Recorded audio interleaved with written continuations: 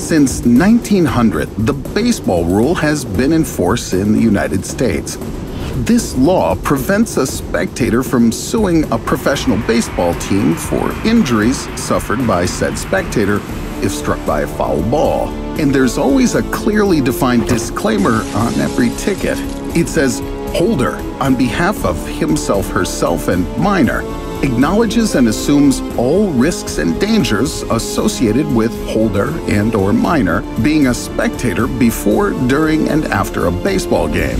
An NBC News investigation uncovered at least 808 reports of injuries to fans from baseballs from 2012 through 2019. The injuries include concussions and permanent vision loss.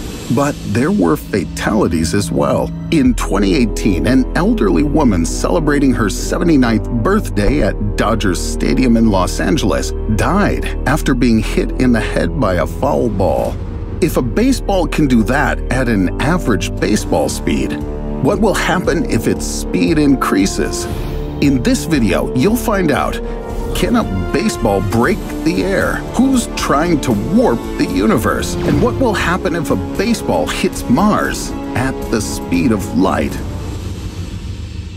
But first, is it at all possible to get a ball to Mars from the Earth's surface? The speed of a common straight pitch in baseball, the so-called fastball, is 149 kilometers per hour. But there are players with exceptional fastballs. For example, the Cuban missile himself, AROLDIS CHAPMAN. He's a Cuban-American professional baseball pitcher.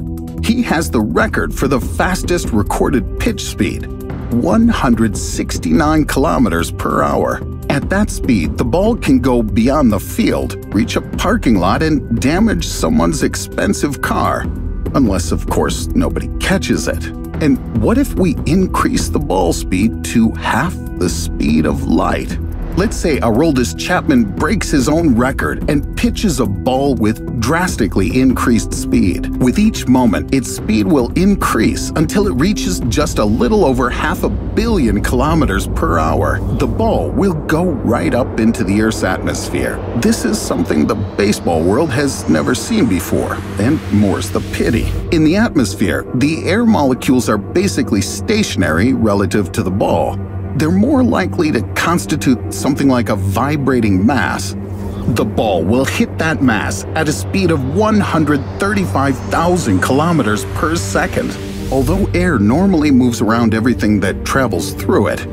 In this case, it just won't have time to do so. The air will become akin to a solid substance standing in the ball's way.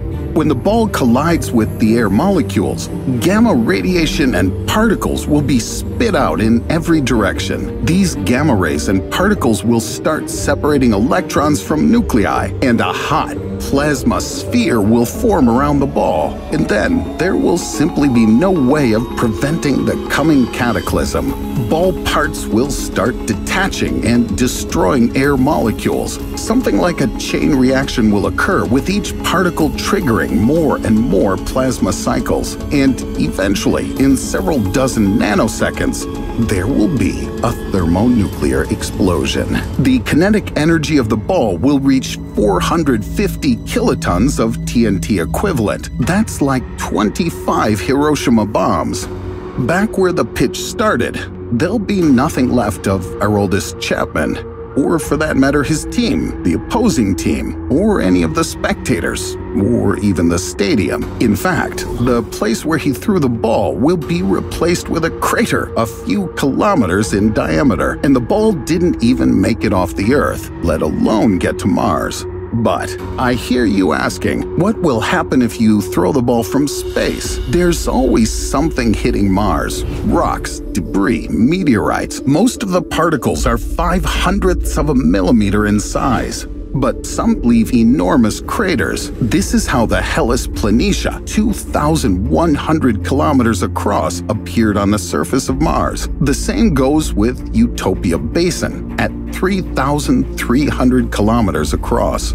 A baseball weighs 149 grams and is no more than 8 centimeters in diameter. Something tells me it's not going to leave such a crater, unless we try increasing its speed to the speed of light. The light quantum, the photon, gets to Mars from the Earth in 3 minutes and 2 seconds. However, that exact timing is only possible twice a year when the planets are at a minimum distance from each other. At other times, it can take up to 28 minutes and 12 seconds. A photon's speed is about 300,000 kilometers per second, but only massless particles can reach that velocity. A baseball has mass, so we're going to accelerate it to 270,000 kilometers per second. That's 90% the speed of light. Even the fastest meteorites travel at a speed of only 42 kilometers per second, which is 0.01% of the speed of light.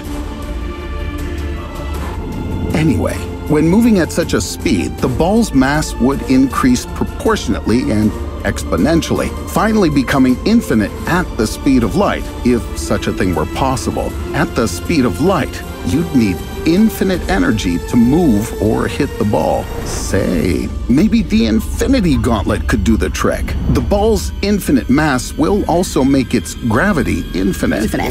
Mars would be annihilated if hit by the ball. The ball itself would turn into a super powerful black hole, consuming all the remnants of the planet, and then some.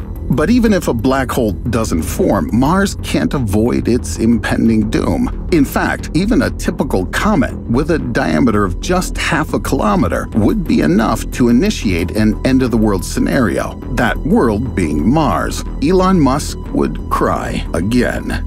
It turns out, the size of the ball doesn't matter. The shape doesn't matter either. It's all about speed. So, you may be wondering what would happen if we launched an entire ball-shaped spaceship to Mars, but this time shaped like a football.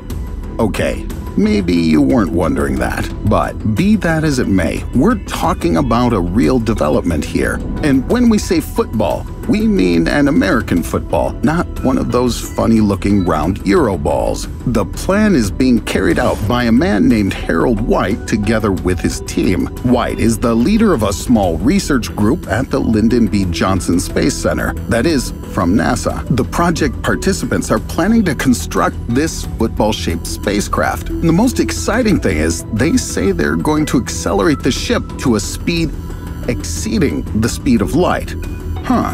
They believe they can succeed if they find a way to bend space and time.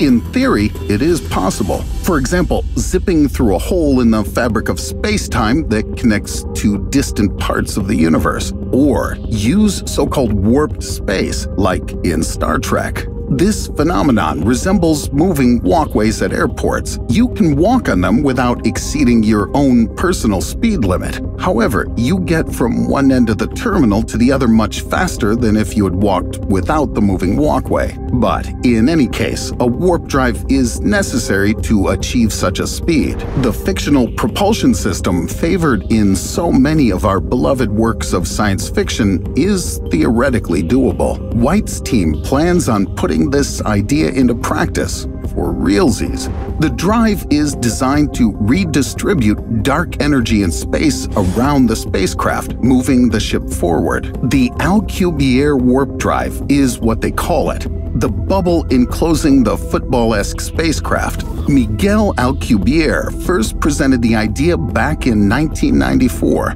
If White succeeds, travel time to Mars will be reduced to a mere 3 minutes. But what, you might ask, would happen if the speed gets too fast and things get out of hand?